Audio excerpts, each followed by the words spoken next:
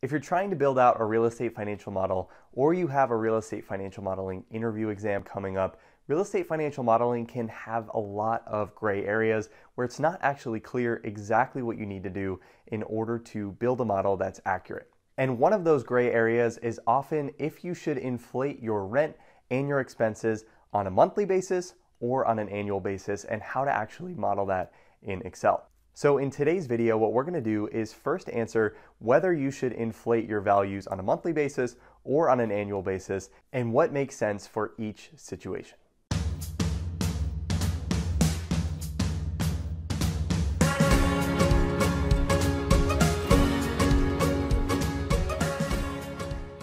So if you have a real estate financial modeling interview exam coming up, or you're just trying to make a more accurate real estate financial model, you may be wondering if it makes sense to show your growth once per year or every single month, applying that annual growth rate on a monthly basis. So by the end of this video, you'll know when it makes sense to show annual growth and when it makes sense to show monthly growth, and the most efficient way to model out each in Excel.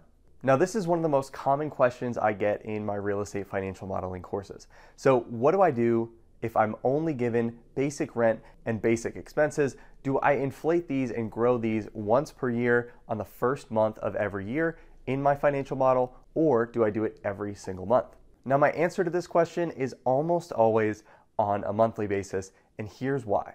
When you're modeling out a commercial real estate investment, you're likely going to have multiple tenants. So whether you're analyzing an office building, a multifamily apartment complex, retail shopping center, or industrial warehouse, you're likely going to have more than one tenant at the property. So even though the rents for each tenant are likely only going to change once per year for each individual lease, what happens is if you have multiple leases rolling throughout the year, you're going to have staggered increases in your rents as the year progresses. So chances are that all leases aren't going to expire in the same month in your deal, and therefore you're going to have some staggered lease rollover in your project, and because of that, it makes sense to model out revenue growth on a monthly basis. Now, the same thing is true for expenses, but this is actually for different reasons. So many expenses in commercial real estate grow by what's called the Consumer Price Index. And the Consumer Price Index is going to change on a monthly basis. So for costs like labor and materials and things that are going to come up at your real estate investment deal, the costs of those things are going to be rolling and increasing on a month-to-month basis rather than just having one major reset on the same month every year. Now, where this isn't necessarily true is with property taxes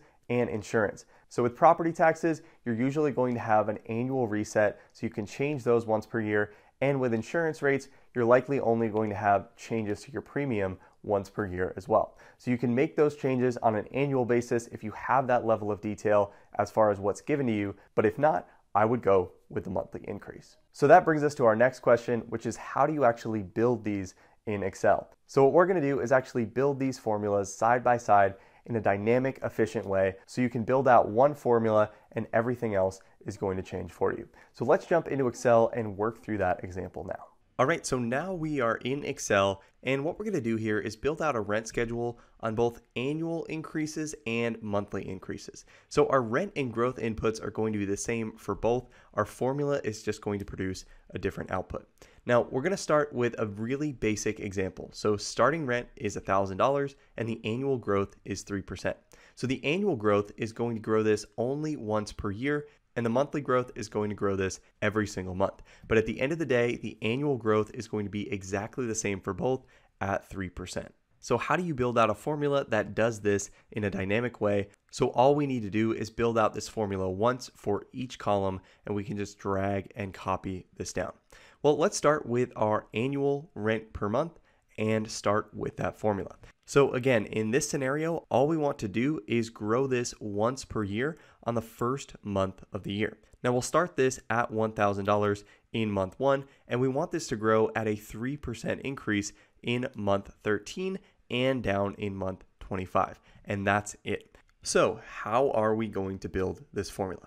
Well, the first thing we're going to do is set this cell E3 equal to $1,000, and I'm going to lock that cell by hitting F4 and multiply that by 1 plus our annual growth rate of 3%, or B3. And again, lock that cell. Now, if I just let this go, hit enter, Excel is just going to calculate that inflated number at a full year of inflation. But we need this to be dynamic, so the way we can make that happen is by taking this value to the power of the month that we're analyzing minus 1 divided by 12. So this is how this looks. So what we're going to do is take this and we're going to use the round down function. And we're going to take this to the number of, we'll start with D3, so the month that we're analyzing, minus 1. I'll close my parentheses, divide that by 12, and then I want to round this to the number of digits, which is 0, which will get me a whole number. Close my parentheses and hit enter. Now, what did we just do there? Well, by using the round down function, what we're doing is we're saying that if this value is anything less than 13, then we want to keep this at $1,000, or really taking that $1,000 times 1.03 to the 0 power, which is going to give you exactly $1,000. But what happens if I copy this formula all the way down? So if I hold down Control and hit C, and then highlight everything and hit Alt-ESF and hit enter, now what I have is I have increases starting in month 13 and staying static all the way until month 25. And if we drag this down even further, this formula would continue to work. So what's happening in month 13? Well, if I hit F2, what we're doing is we're taking 13 minus 1 divided by 12 and rounding that down, and that's going to be the first value that equals 1. So by doing that, we're taking $1,000 times 1.03 to the first power, which is going to give us that first inflation number, and this is a dynamic formula. So now we have our annual formula working correctly, and that looks great. So now what do we do if we need to model monthly inflation? So we want to get to $1,030 in month 13 and $1,061 in month 25, but we want this to grow steadily throughout the year. So to do this, we're going to start off our formula by, again, starting with B2, or the starting rent, and hitting F4 to lock that cell, and multiplying that by 1 plus that annual growth rate again. So a very similar formula to start. And then all we need to do here is take this to the power of D3, or the month that we're analyzing, minus 1, close my parentheses, and then divide that by 12 and close my parentheses again. So now when I hit enter, I get $1,000. I'm going to hold down Control and hit C, and then do the same thing that I did for annual growth. So Alt-ESF to copy and paste those formulas. And now what you'll see is that I have these increases every single month. And when I get to month 13, it's exactly $1,030. And again, when I get to month 25, exactly $1,061. So what is this formula doing? Well, if I hit F2 on cell F15, what you can see is that I'm taking that $1,000 times 1.03, except now what I'm doing is taking this to a fraction of the full year.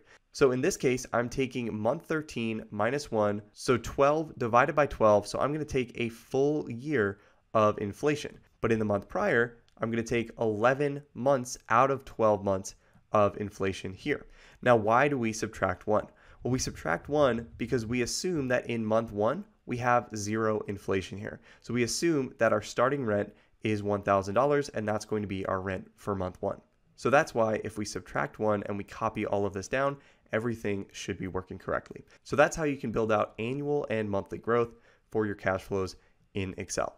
So there you have it, monthly versus annual growth modeling in your real estate financial model and when to use each. Now, if you want to learn more about real estate financial modeling and what my courses are like, I highly recommend checking out my real estate financial modeling crash course. You can grab that for free in the link in the description below. So if you're looking to learn more about real estate financial modeling or advance your real estate investment career, I definitely suggest checking that out. So if you like this video, make sure to let me know by hitting the like button, subscribing to the channel, and sharing it with anyone who might find this helpful. Thanks so much for watching, and I hope to see you in another video.